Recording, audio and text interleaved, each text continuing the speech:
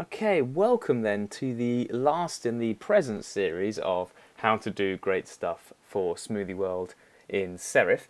And I've kind of saved the best to last because in this video I'm going to show you how to do something really cool, and that is to embed content from other websites, specifically in this case a game.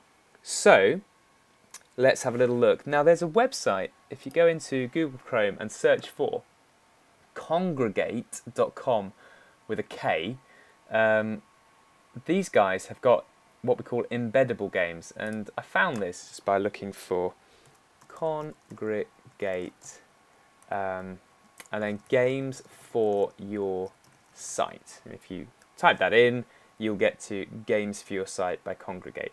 Now they have lots and lots of games, and it's entirely up to you which one you might want to do.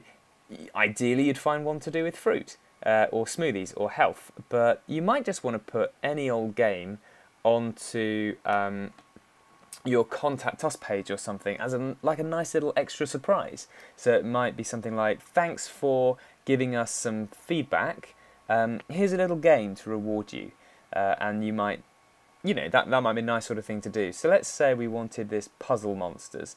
All you have to do is copy the embed code. So click on it, right click, copy, and it's the same for all of them. You would just click on the code you want, right click and copy.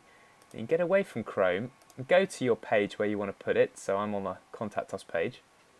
Insert HTML fragment and click where you'd like your game.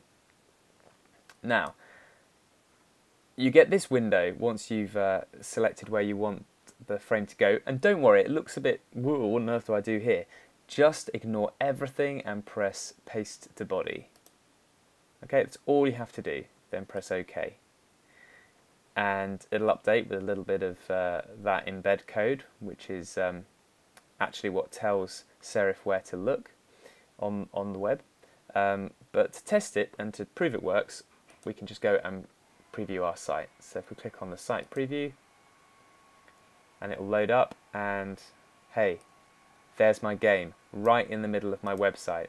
So I've got my 5-a-day page with my YouTube video, I've got my menu page with my different menu options, I've got my home page here with my interactive carousel, and to top it all off, on my Contact Us, a little cheeky game for people to play.